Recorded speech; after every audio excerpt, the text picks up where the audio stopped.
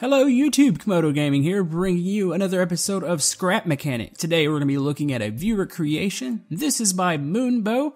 I'm going to link his channel below because he's building some awesome creations that I definitely think need some attention. He posted this in the Scrap Mechanic subreddit the other day, and I looked at it and I was like, you know, the thumbnail looked really cool, but I was like, does this thing work? And what is this? My attention span's really short, and okay, that's what that is. He's got a whole little army base built around this whole creation. But anyways, I looked at the creation, I watched his video on it, and this thing flies. It functions extremely well. And the really cool thing about it, and as soon as I figure out how to get up here, what does this do? Okay, that's the door. What is this contraption? Okay, that's the big gates. Let's see. Oh, what is that? Wait a minute. Okay, I see how he's getting up to the top of the helipad. He's got a chair up here. All right. Anyways, the really cool thing about this whole creation is he's not using the suspension glitch to turn. He's got a system in here, and I'll pull up the spider web here in a minute. This thing is absolutely complex. It reminded me of my jet airliner, and I have a feeling this thing's even a little bit more insane for how tight of an area he's working with, but this thing looks close to like a 1-to-1 scale. It's absolutely awesome. He's using the wood blocks, so fairly lightweight. It's got a really cool feel. This is one of the first times I've seen a helicopter done like this, just with the way he's done the rotors, and everything seems to function. Of course, Scrap Mechanic doesn't have any sort of like real flight model. Everything's based off of the thrusters. Like if the propellers spin, it's not affecting anything, but it's just really cool how he's done all this. And let's climb up in here. I think best way to do this, let's use the lift. But, I mean, it's insanely detailed, and I want to kind of mess around with this thing for myself because, like, it's extremely cool. Just look at the inside here. The cockpit, everything's just, it's awesome looking. Like, this is something that would take me a long time, and he said this only took him right around a day, and that's pretty surprising for how well it functions. There's a lot of buttons in here. As you can see, there's a lot of thrusters back here. He's got an area for the crew. The thrusters, he's got them hidden, so you can see them when they go off, but he's just got them in certain spots. He knows what he's doing here to create the lift. He's got a massive control scheme, which I am almost 100% sure I'm going to screw up several times, but we'll give it our best shot here. He's got a cargo door back here. You can even load up, he's got a Jeep, and I'm going to try it later.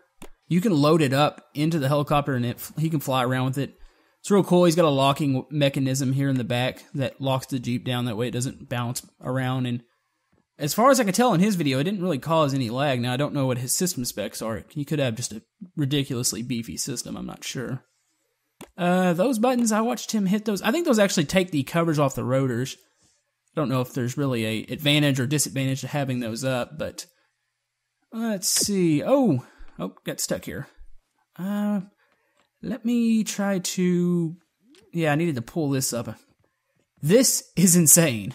That would would test my patience a lot, but he's done it's actually a really fantastic looking, like everything's centralized in the front, which I wish I would have done that a little bit more with my jet airliner.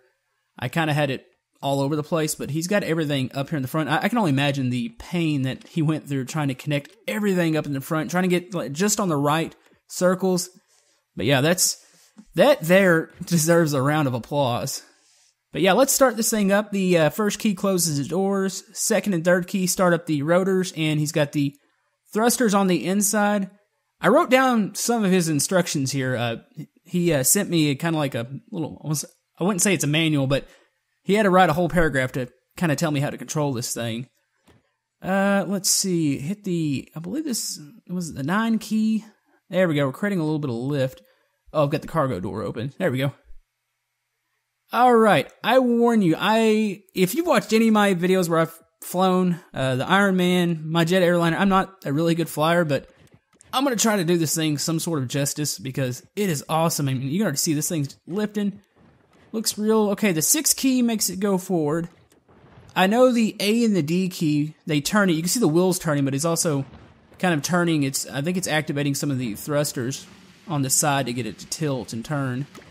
And wow, you can actually, you know, I really wish Scrap Mechanics glass was a little bit clearer. It would be fun to be able to pilot this thing from the inside, because the outside it's absolutely hard to control that camera because it just doesn't zoom out far enough when you have these huge creations. And oh, I'm gonna kill myself here. Come on, turn! No, go race! No! Oh, oh man. Okay. It's gonna take a little bit for me to get used to. Let's go ahead and reset this thing. Yes. Okay. From what I've gathered here, it took me a couple times to learn really how to get this thing moving correct. I get confused with the button. Sometimes I'll click the wrong button, I'll turn off like the wrong thruster, and it'll slam me into the ground. But I feel like I'm getting used to it now. This thing's just cool looking. I mean, it's got that feel. It's tilted forward. I mean, it really looks like it's working. And just the whole fact that he's got this to work with, Scrap Mechanics, like wonky aerodynamic, or lack of aerodynamics, but he's got something really cool here. I'm gonna try to turn it. You know, I would like to land this thing. Let's see if I can kind of turn it. I've been messing around with the Jeep a little bit, and I'll show you how to load it up here in a second. I just wanted to make sure, like, I could load it up. It's a pretty tight squeeze in the back. That looks like a pretty empty area. We might be able to land over here. Okay, to land, I think what we're going to do, they're going to press the 9 key. It's going to turn off the really powerful thrusters, and it's going to start lowering, and I'm going to spam the, I think it's between the 4 and the 5 key. He's got like some thrusters in the front and the back to kind of tilt the nose up and down. So I'm going to kind of spam those and see if I can just lower us to the ground. And I'm going to hit some trees here. I need to avoid those, or this is going to be very, very messy. Let's see. It looks a little clearer right there. Maybe we should try to ease over this way. This thing's got some massive acceleration. If you hit the 6 key, I guess there's some thrusters that aim right out the back, and it pushes it forward. Let's see. You know, this thing's really stable. I just now realized he's got a couple of buttons to help, like, stabilize it if you get tilted over, but this thing's insanely stable up in the air. And we're gonna land here. There we go. Wait. No. Turn off the thrusters. Ah! Oh, that was close. That was a lot closer than I've ever gotten to landing, so I wonder if I can tilt this back over. I don't think I can. We'll, yeah. We're going to reset it. Let's go grab the Jeep. Let's see. Alright, I got the cargo door down. I'm going to drive up here. This is a really tight fit. I've already tried this once just to make sure I could do it. It's really snug in there. And he's got this locking mechanism. We'll look at it here in a second. It locks this Jeep down. And I'm just surprised, like, when this whole vehicle lifts with this vehicle inside of it, I don't know if they made improvements to the game, but it doesn't seem to affect the lag. Like, there's no lag, there's no like jumps. It does a remarkably good job, and I am having some issues here. Let's see, am I stuck on something? No. And like I say, it's just really tight. I'm gonna try to wiggle my way in here. Come on, let's go. Gonna go forward in this camera. Let's try to do this from the inside. There we go. I can see. What am I caught on? Oh, here we go. Alright, I must have just been stuck on something. It's really hard to see because of the stupid camera. And let's crouch and get out of here real quick. Come on. There we go. Alright, you click this button up here and it locks in the vehicle. It pushes it forward. It gets it really secure. That's awesome. Let's go ahead and turn put the cargo door up. There we go. He's got a little walkway you can get around the Jeep, so he's thought ahead. He's got this thing mapped out really cool. I looked at some pictures of the inside of these Chinooks, and he's got it pretty close. It's awesome. Alright, let's fire it back up. I'm going to take off, fly around a little bit. I want to land and deploy the Jeep. You know, maybe I should have backed the Jeep in. Maybe that would have made more sense. If you're trying to deploy something really fast, you probably want to be able to just go forward and launch out of the helicopter here. That kind of gives me a plan. That would be kind of cool to have somebody in here in the Jeep and just open the cargo door and have him drive out while we're in air. Too bad Scrap Mechanic didn't have any sort of parachutes. That'd be awesome. But yeah, as you can see, I slowly lift it up here and try to start going forward.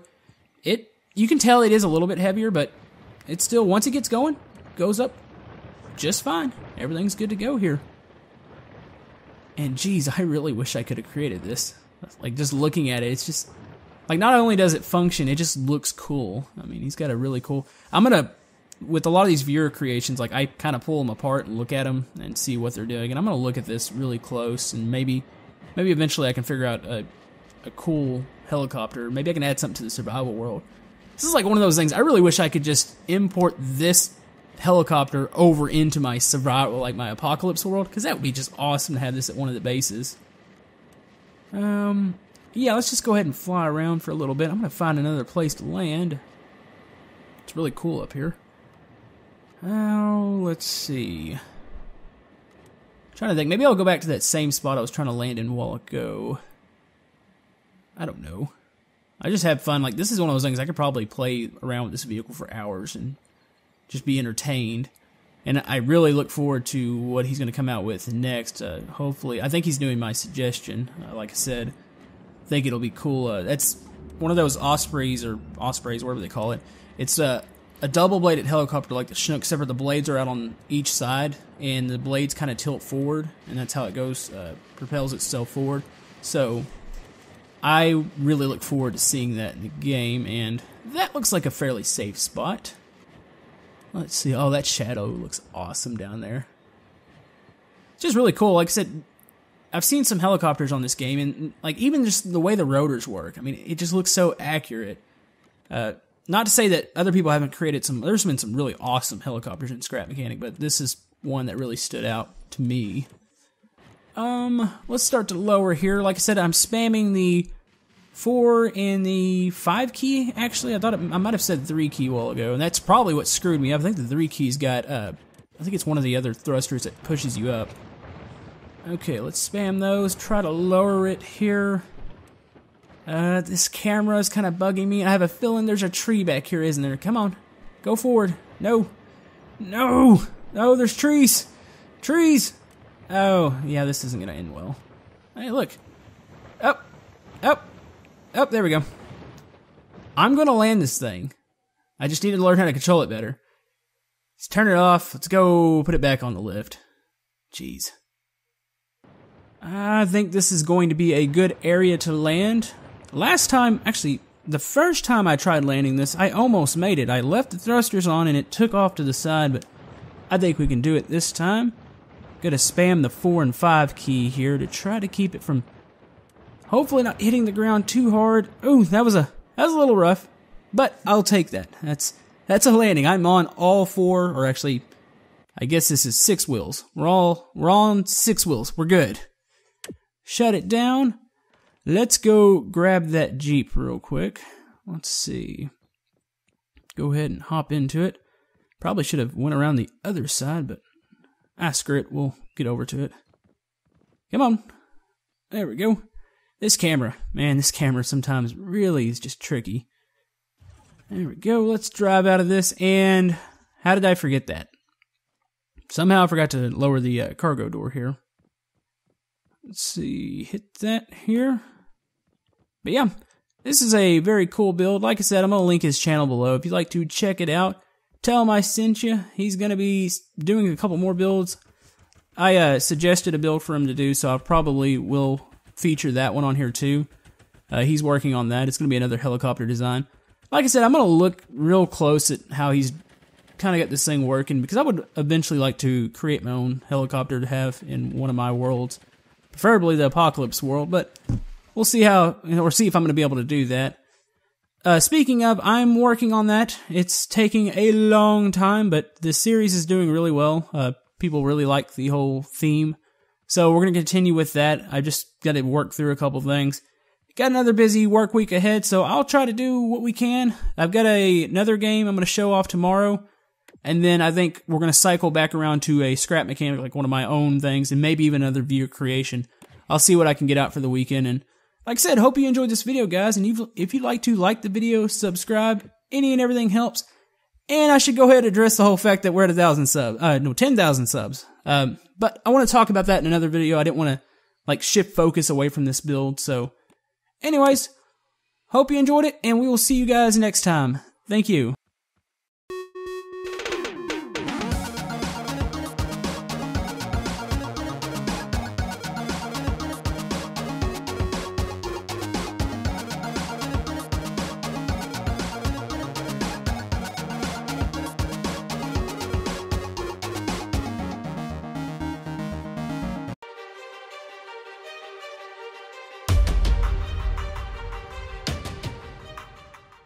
Hello YouTube, Camodo Gaming here, bringing you another episode of Scrap Mechanic. Today we're going to be looking at a viewer creation. This is by Moonbo.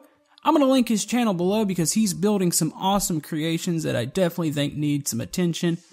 He posted this in the Scrap Mechanic subreddit the other day, and I looked at it and I was like, you know, the thumbnail looked really cool, but I was like, does this thing work? And what is this?